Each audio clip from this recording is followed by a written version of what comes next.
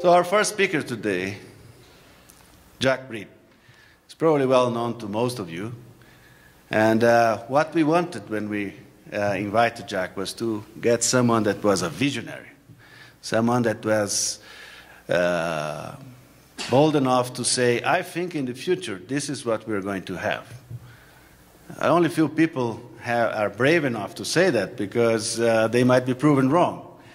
But Jack has been doing this exercise and has been providing the reasons why he thinks some of the changes in the industry are going to happen, and it tries to picture what the industry will look like in a few years to come. He was talking about 50 years. We tell, well, just tell us about 10 years will be good enough for us. But Jack accepted, and I was very grateful to be here with us today. So I would like to invite you, I would like to ask you to give a good hand of applause to Jack. Good morning, and thank you for this opportunity. As the pilot said yesterday, we're going to have a little turbulence ahead, so you want to tighten your seat belts. We're going to go through this pretty quickly. The slides that I'll be presenting this morning are free for any of you to use, borrow, steal, however you'd like to have them. I'll be happy to send them to you or post them on the website. If you look at the slides, we're going to have numbers on them. That's to keep me on target and to let you know what we're going to be talking about. The first number here is number 1, and that's the first thing I'm going to talk about on the slide. I just want to recognize a group of people around the world who have been working with me over the last 4.5 years as we've put together this vision for the future in terms of predicting what the dairy industry is going to be like in the next 50 years. I was asked to give an endowed lecture at Michigan State University. Usually they let you talk about whatever you want to talk about, and then they told me, we want you to talk about the dairy industry in Michigan 50 years from now. And that's when I recruited these colleagues from across the U.S. and Europe, and we interact still almost on a daily basis. And the slides have changed a lot over the last 3 years, and so stay with us. We're going to go through lots of data real quickly. I want to start out with a big picture look because that's important. The United States has only about 3.3% of the dairy cows in the world. And so there's a lot of cows out there, a lot of opportunities, I think, if we have a vision for that. We built this dairy barn in 1953. We moved to this farm in 1952 in October. We built it in 1953. That happened to be the same time that James Watson and Francis Crick published the structure of DNA. So it may be appropriate to be talking at this meeting since DNA is very important to us. That was a heifer that was born on our farm in our first heifer crop. She was not registered. We started out with grade cows. We milked grade cows. That picture was taken when she was 10 years of age. She was still in the herd. She produced 16,990 pounds of milk at 8 years of age. That was a high level of production at that time, 6 or 7 standard deviations above the national average. Cows were mostly on pasture, fed alfalfa hay, all the concentrate they could eat in 8 or 10 minutes of milking twice a day. And this was a 4-in-line side open stall barn, so we could milk 18 cows an hour on a good day. So this is the way I got started in the dairy business. So I'm looking back almost 70 years. And so looking ahead 50 years or 10 years is pretty easy. Now, why dairy? First of all, this study was done by non-agricultural scientists. It was published about 3 years ago. They looked at how much cropland, how many people could the cropland in the United States support and feed using a recommended diet down to the amino acid and nutrient level. And they said, what kind of cropping systems and feeding systems or food systems could support the most people? What they found, if we followed the NRCS recommendations for land management, class 1 land, 2 and 3, and so on, we could feed the most people with a dairy-based, plant-based diet combination, the second most people with an egg-based, plant-based combination, and those beat the vegetable or vegan-based diet in all cases. And the reason for that is that you get essential nutrients and vitamins, amino acids from those diets that you don't get from a vegan-based diet. And so that's really why dairy is important not only to us, but to the rest of the world.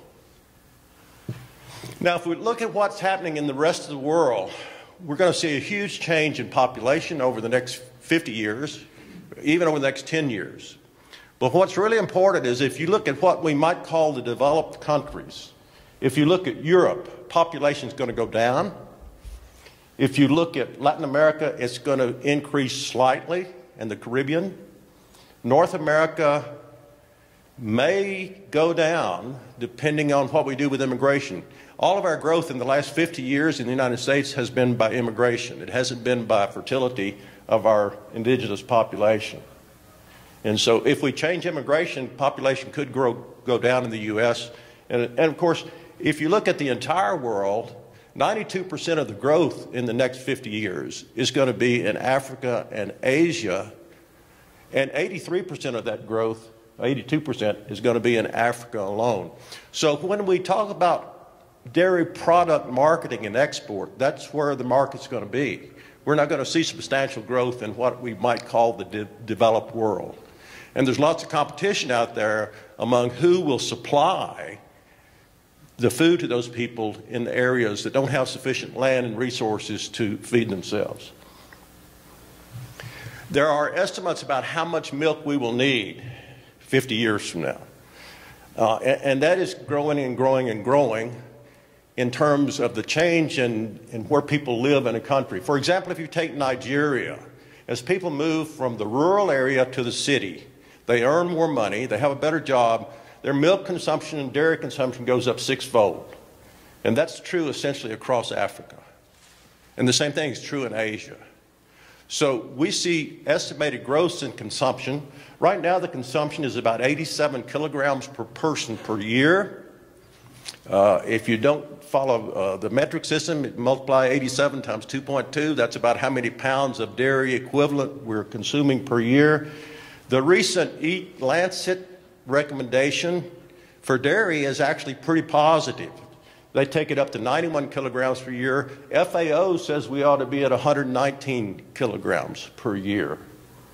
That means we're going to have to increase total production in the world by 147 to 191% over the next 50 years. That's a lot of extra milk. That's about 5 times what the United States produces every year in additional demand, the entire United States. So we're going to have substantial growth in demand for milk. Now, how do we get there?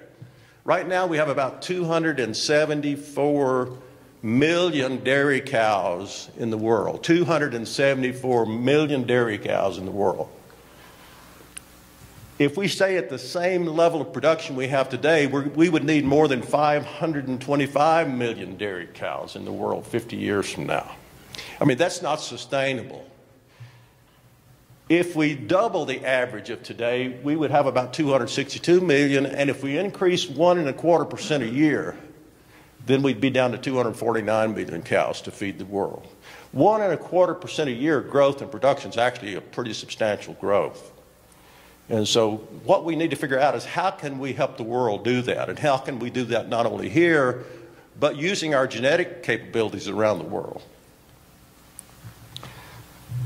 This is kind of a busy graph, but what it shows are the countries that have the most cows in the world, dairy cows, and the color code that you see is the level of their production. You can see that we have 120 million cows that produce less than 1,700 kilograms a year, or less than 3,500 pounds per year in the world. 120 million cows at that level of production. That's a real challenge for us worldwide in terms of feeding the population. And those countries are in areas where the population growth is going to be the greatest. And so we have to understand how do we work with those countries and work with those populations to feed the world, to provide the dairy products that they need. These are the countries that produce 75% of the world's milk. And on the left bar, you see the average production per cow. And on the red bar is the cumulative average yield per cow as we move across these 25% or 75% of of the world's milk production, 20 countries. And you can see the first one is the U.S., where we average 23,000 pounds of milk. And then as you add India and Brazil and other countries, notice what happens to the average production. It drops dramatically. And even though you have countries like Germany and the UK and the Netherlands that have high production, the average stays low because so many countries have lower production. And when we get over to the end, the average of these top 20 countries is about 3,300 kilos, or about 7,000 pounds per year, 7,500 pounds or so. But the world average is just 2,379 kilos, of 5,000 to 6,000 pounds per year.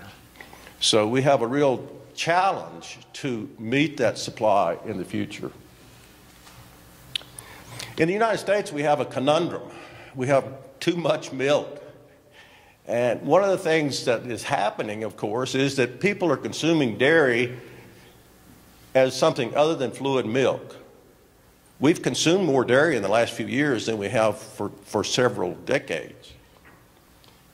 Last year, we consumed 56 billion pounds of milk as fluid milk, but 159 billion pounds of milk as other products. So we really need to think about what the composition of our milk should be. And in the future, in the next 10 years, what we're going to see is that we're going to see more attention paid to the proteins, the caseins, the whey proteins in milk. The demand is going to shift, not only from the consumer, but from the processor in terms of yield and products that are being made. I think we will see a change in the demand for different fatty acids in milk, not just the percent fat, but the fatty acids. We'll see somatic cell count drop to maybe 200,000 as a maximum for the industry.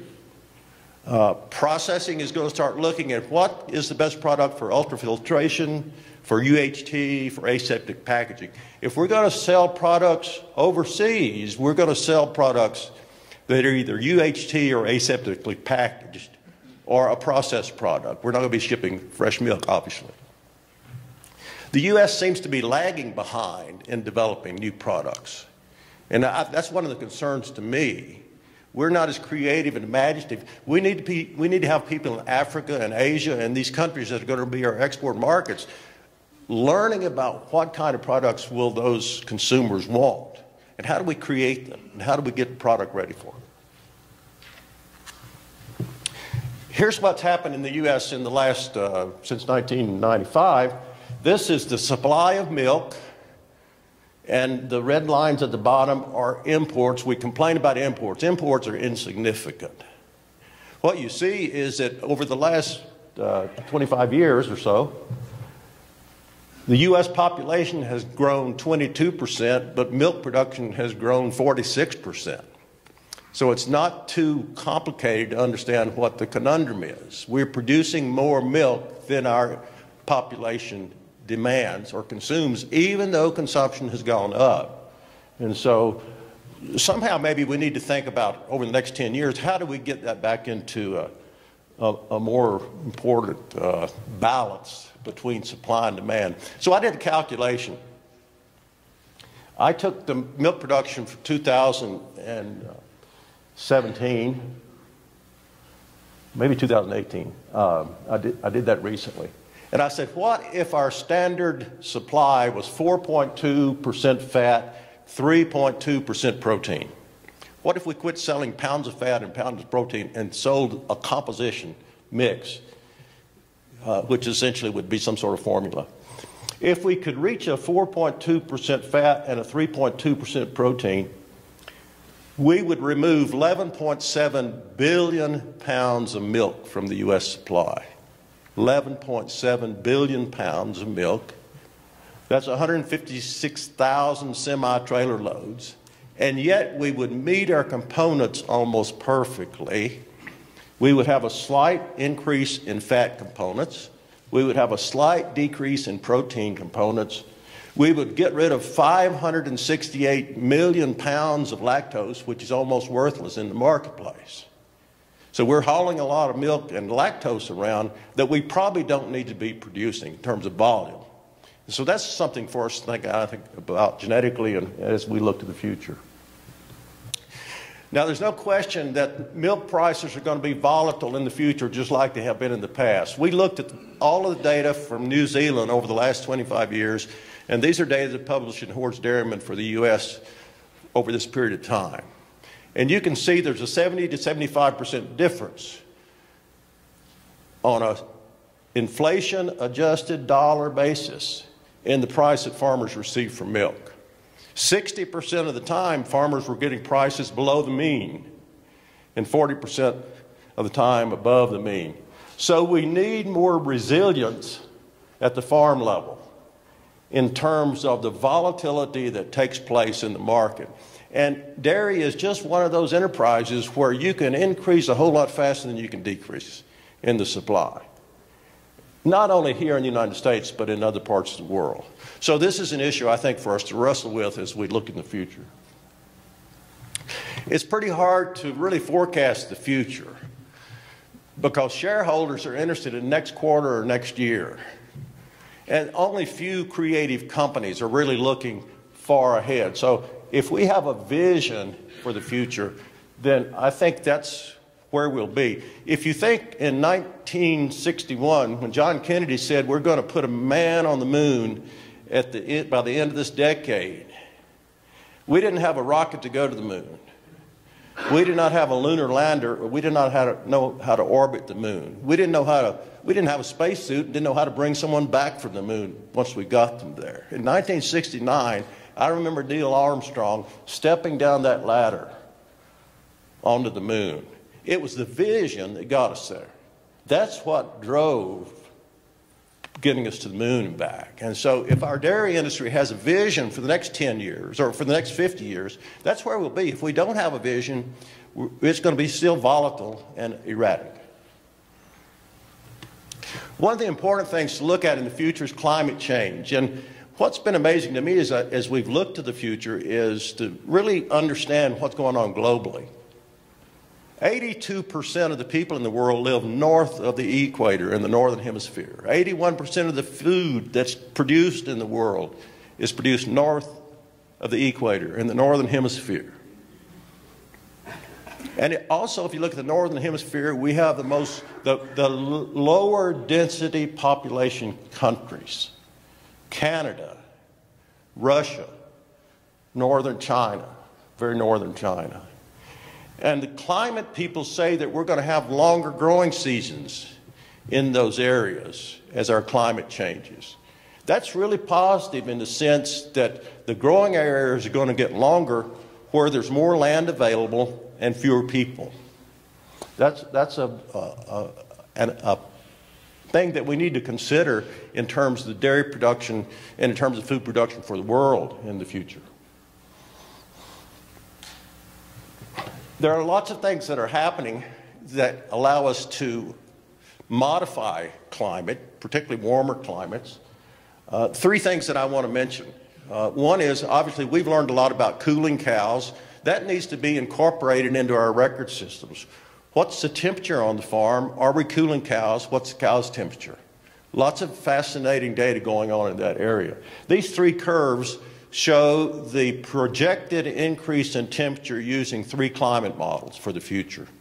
And it's going to go up. It's just a matter of how high it goes over the next few years.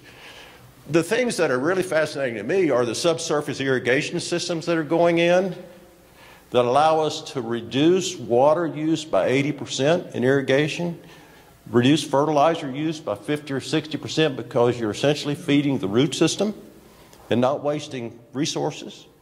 We actually have farmers in North Carolina that are in some arid areas that are putting that system in. And one of the dairy farmers that I work with, who has a 32,000 pound herd average, increased his corn yields from 110 bushel average to 280 bushels by putting this system into 70 of his 350 acres of corn silage. So we're going to see that technology. The other technology is adding endophytes and microbes to the seeds of plants. This picture on the right there is from Indigo, a company in Boston, that has discovered if you put the right bacteria or microorganisms on the roots, the plants are much healthier, particularly in drought situations. They're seeing 20% increases in yield in drought situations in wheat in Kansas on hundreds of acres of land where they're doing these trials. And they've done it with corn, they've done it with soybeans, they've done it with other crops. So we're going to see some changes in cropping systems that are going to be beneficial in the future. I'm not going to say much about this slide, but this is an interesting slide that was published recently in Nature Communication. It tells you what your city is going to be like 50 years in the future, or different years in the future. And so you can look at this. For example, number one up there is Edmonton, Alberta will feel like St. Cloud, Minnesota. Now, my lesson on that is if you want to be dairying 50 years in the future, buy land in Edmonton, Alberta, because it's going to be a great place to dairy 50 years in the future. And so we see dairying moving north, and particularly into Canada. They're going to have to change their system, their quota system, if they want to see dairy grow. But it could be the dairy capital of the world in the future, simply because of the change in climate and weather. If you live in North Florida, it's going to look like Victoria City in Mexico 50 years in the future. Go to this site, look like that. I mean, all the cities in the United States are in here in Canada, so you can look and see what your weather's going to be like. Now, one of the things that big data is talking about, I guess, when we talk about big data, it boils down to this. As an animal scientist, you start out studying the animal, and then the researchers that fund you, or the organization that fund you, say that's not detailed enough. So we start looking at the organ. In my case, we looked at the ovary or the uterus or the hypothalamus. And then they say, well, that's not good enough. And we start looking at the cell. And then we finally look at the gene. None of that tells us anything about how herds and why herds differ. And so that's why we need to utilize big data to incorporate all of that noise that's going on among herds to really understand how genetics and the environment interplay or interface. And so we need to do a better job of understanding that. That's really a pretty simple, low-cost effort. It's simply a matter of monitoring herds that are in a geographic area that have about the same weather and grow about the same crops and have the same environment, and find out what are the things that are different that happen in these herds every day in terms of milking cows or cleaning cows or feeding cows, the time of doing things, the routines, the protocols, to understand what are the important factors that affect differences among herds. And we'd have a whole lot better evaluations if we could understand some of those factors and incorporate them, I think, into our data systems. We're going to have lots of sensors. We're already seeing a lot of sensors on farms. This is where putting the data from those sensors into the cloud and sharing that information will really allow us to exploit what's happening on the farm and to understand what's going in the system. I'm not sure exactly how we do that, but the resources to do it are not particularly a challenge. It's getting people to agree to let their data go into the cloud, and I think there are opportunities to do that. Two things here that are interesting. On the lower left, you see an arrow.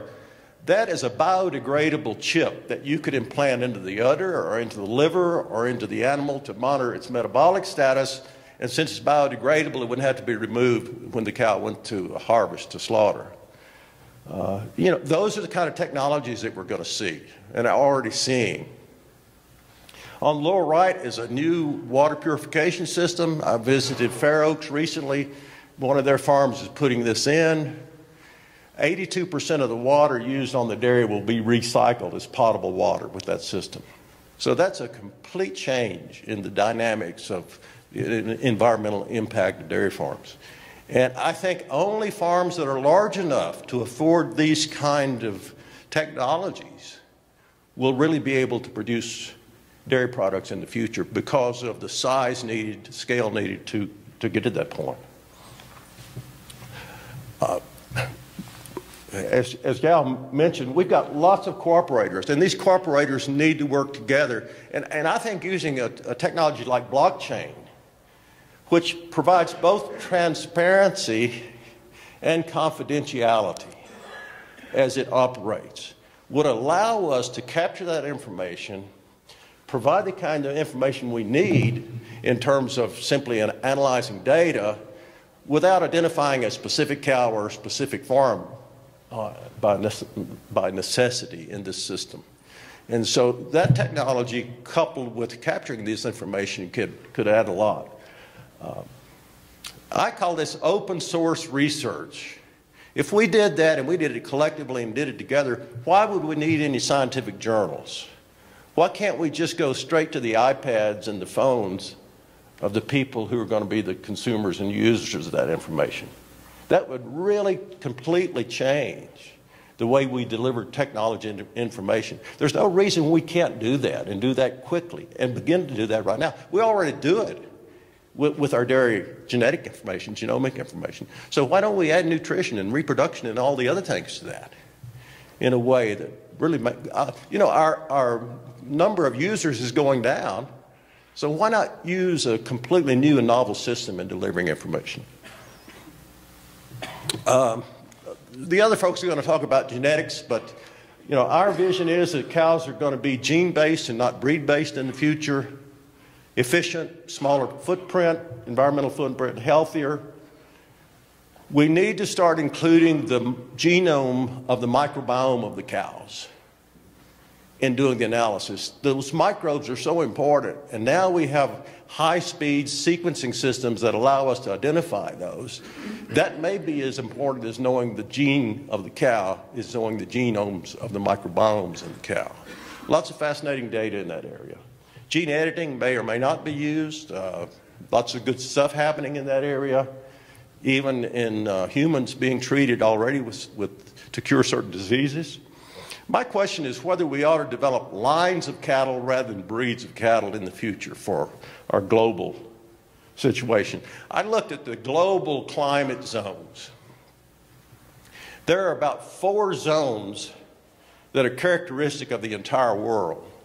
So if we took the Holstein breed and the Jersey breed or some other breed and said, okay, we're going to develop a line for this type of zone, a line for that type of zone, we would have a huge market. We would have a global market. We've got 274 million cows. If we had the right kinds of lines to go into those different climates, that might be a reasonable. That's what the poultry people and the swine people have done. That's what the plant people do. If you buy soybeans in the United States, there's 100 different varieties from the north to the south. So why not think about lines of dairy cattle that could feed the world? And the Holstein or the Jersey or whatever breed could contribute to this. But that's a way of exploiting the great genetics and the information that we have to help people in other countries, to feed people in other countries. How would you like to have a 274 million cow market for your AI business? I mean, that's really kind of the question that we're asking. The other thing that's important and is really escalating is what we call the epigenetics, or the environmental influence on gene expression. This is a slide from Bennett Castle. The black on the left-hand side are the heritability estimates for a bunch of traits. If you average all those, it's 19%, and 81% is over in the environmental area.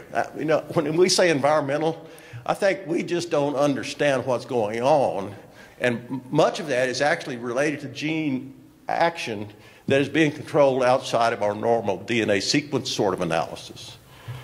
And so that's where the opportunity rises. I've been reading a lot about what's happening with RNA. It scares you to death about all the kinds of things that can happen after DNA as you go to many, many, many different kinds of RNAs that can regulate things happening in the animal. And so that's going to be an opportunity in the future. I don't know whether we're going to be sequencing RNAs in dairy cattle. It's a challenge to do that and to get down to the sort of micro levels. But there's an opportunity to understand that, I think, in the future. Artificial intelligence. I was at Guelph recently. They've got a new dairy facility. These are some of their calves on the left. They've got 2 systems there. They've got a milk replacer feeder and a starter feeder that are both controlled by the computer, and those systems talk to each other, and they have an RFID tag in each calf's ear. Those calves never have a negative energy day as they transition from milk replacer to starter and then go into a TMR, calf TMR. They were the healthiest calves I think I have ever seen. And so that system makes sure that the calves consume the amount of milk and the amount of starter as they transition, so they never lose an ounce of growth, so to speak, over that period. And so these kind of technologies, I think, are going to be useful in the future. And it's going to be useful to capture information on those systems. One of the things I don't understand, we spend a lot of money and equipment on dairy farms. How many farms do you know that have a scale that weighs every cow every day as she leaves the parlor or goes from one location to another, or every heifer once a week? You know, load cell scales are pretty cheap. And that might be the best information that we could capture in terms of understanding what's going on in the herd. I mean, it tells us about whether the cows are eating or not, whether they're heat stressed or not, whether they're lame or not, whether they're sick or not. And so here's a technology that we ought to be using, probably should have been using a long time, that would be valuable if we incorporated it into our herds. Let me explain sort of in a little bit more detail about how some of these environmental things happen. In 1992, we published a paper which is now referred to as the Britt hypothesis. It's in that box, that graph in the middle upper level. I had a student that did a huge study with Jersey and Holstein cows. We measured everything. We did not actually look at what was going on in terms of weight change in his study, but we had the data. And so we were doing a lot of energy balance work in the sow. And I said, I'm going to go back and look and see what happened in those cows. And so I had 72 Holstein cows, and I had body condition scores every day, or every week, excuse me, for the first 10 weeks. And we simply broke them into those that were above or below the mean. And you notice there's two profiles there. There's one profile where the body condition scores are pretty flat all the way across that period of time. There's another one where they drop substantially and then come back up. These cows were bred by AI on detected heat about 83 days postpartum. The conception rates were 62% versus 25%. And we said, what in the world is going on? What would account that? The energy balance at breeding time and the weeks before breeding was almost the same.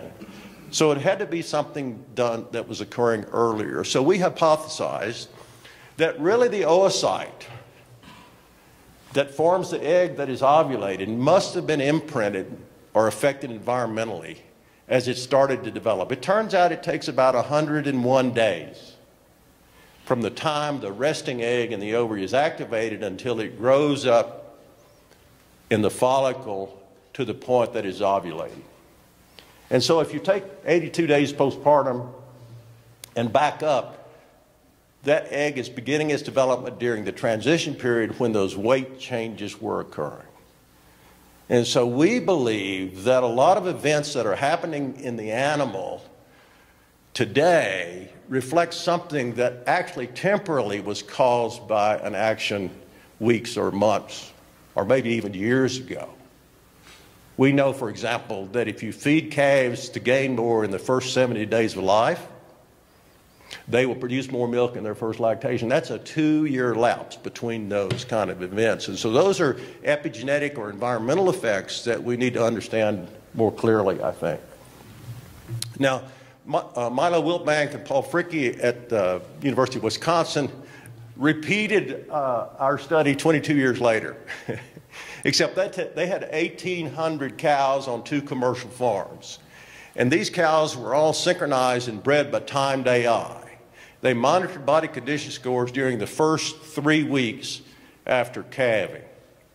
They had cows that lost condition, maintained condition, and gained condition in the first 3 weeks. And these are the timed AI pregnancy rates. Now, who believes that Holstein cows with an 84% timed AI pregnancy rate are infertile? We've been blaming the infertility on the cow and her high production, when in fact it's probably a metabolic effect on the oocyte that is associated with that. So the question becomes, why do cows have to lose weight in the postpartum period? This may be something, again, if we had the weights on cows, that would be useful for us to understand. The Israelis published a paper a year and a half, 2 years ago now.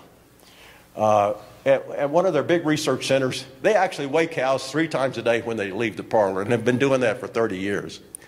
And so they know the exact weights. And so they started with the oldest cows and just started working their way back. And lo and behold, they found that cows naturally segregated into 2 groups. Those that lost more weight and those that lost less weight. Naturally, they're producing the same amount of milk. And you can see that those that lose less weight, the sort of striped bars, also have lower days open, better fertility, better health, producing the same amount of milk. So we've had this idea that we have to have a cow lose a lot of weight. Maybe we don't have to have a cow that loses a lot of weight. Maybe we need to think about in the future having cows that actually have a much more stable weight change around parturition, and yet produce the same amount of milk over time. Maybe the peak is not as high, but maybe the persistency is longer. In Switzerland, there's a recent study looking at hundreds of thousands or maybe millions of records of brown Swiss cows sired by different bulls. And they find that some bulls sire what they consider to be more robust cows, cows that milk much higher and stay in the herd much longer. And then they have others who do just the opposite. So we may need to think differently. Now, I don't know the statistics and the analysis well enough to understand exactly what they did here. Paul and his team will understand that. But I think this is the thing that we need to think about. Do we need to have the same sort of cow that we have now, or can we have something different in the future that would be healthy and not create some of the transition cow problems that we have today? This is a recent paper published just this year from a group in Wageningen. I think it's very interesting, and this is where big data really comes in. They're looking at resilience. And the question is, how quickly does a cow recover from a perturbation that causes some change in her productivity? And this line shows, or these 3 lines, one is a standardized milk lactation curve line. And that has to be standardized for the herd and actually for the cow in order to make this work. But you can see there are 2 deviations from this line. There's a black line and a gray line. And notice how the one cow takes a lot longer to get back to normal when something happens. So that is defined as lower resilience. Whereas the little black line, it stays almost on the curve all the time. And so that's higher resilience. And in this paper, they not only talk about doing this in cattle, in dairy cattle, but they talk about doing it in pigs, sort of on a litter basis or on a sire basis. And so maybe we could do this kind of thing on bulls. What kind of resilience do their daughters have? And I think this is an interesting concept that we could use now and use in the future. And if you haven't seen this paper, it's a pretty interesting paper. I think it's a good idea. The folks in Wageningen have some good thinking, good ideas. The other thing is that we can do in the future, I'm sure that we'll be doing, is breeding in the test tube. So rather than taking several years to go through generations, 2 years to go through a generation, we may take a week to go through a generation in the test tube. And when we talk about potential of creating lines, we could do this. Now, this is pretty artificial, but we start out with stem cells from an embryo. And then we treat those stem cells with certain growth factors or certain hormones so that some of them become oogonia and some become spermatogonia. And then we treat those with mitotic factors and meiotic factors so that they reach a point in meiosis where we can put those, maybe artificially put those cells together, do a genomic test on them, and then go to the next generation. The Chinese have already published half of this in mice. It's already been done. So in theory, if you could do it in mice, there's no reason why we can't do it in cattle. But this will give us some tools to sort out things in the lab before we actually go to the real world. And so this might help us develop lines or groups of cattle that are disease resistant, for example. If we wanted foot and mouth disease resistant cattle, maybe this is a system that we use to incorporate those genes and test them to see if they're there. And so the opportunity to do that in the future, the plant people have been doing this for some time in some ways, but the opportunity, I think, to do breeding in the test tube is a great opportunity for us genetically in understanding what's going on at the RNA level and the genome level, transcriptome level in the future. So that's a great opportunity. Here's a final slide with Drosophila. I don't think you can read that from the back, so let me just tell you what they did. Drosophila are fruit flies. They feed them in the lab. They took a group of male Drosophila who were producing offspring by mating to females, and they fed them high levels of sugar and mated them to females, and then they went back to normal levels of sugar. The sons of those males that received high levels of sugar were obese.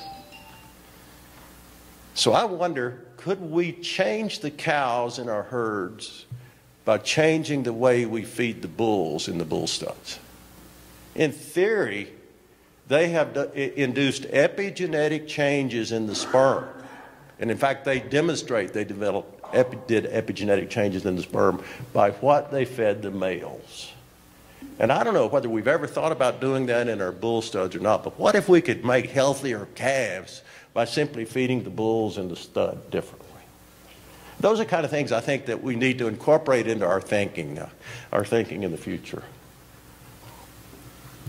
Finally, I mentioned microbiome. The microbiome is going to be real important in the future. We think the microbiome of a calf is established at birth by microorganisms that it obtains from the reproductive tract of the mother as it's delivered, and by the organisms that are in the colostrum. Now, if we understood what those beneficial organisms are, maybe we add those microbes to the colostrum so that we inoculate the calf's microbiome at birth. There's some data, again, from Israel that says that's much more important than the diet.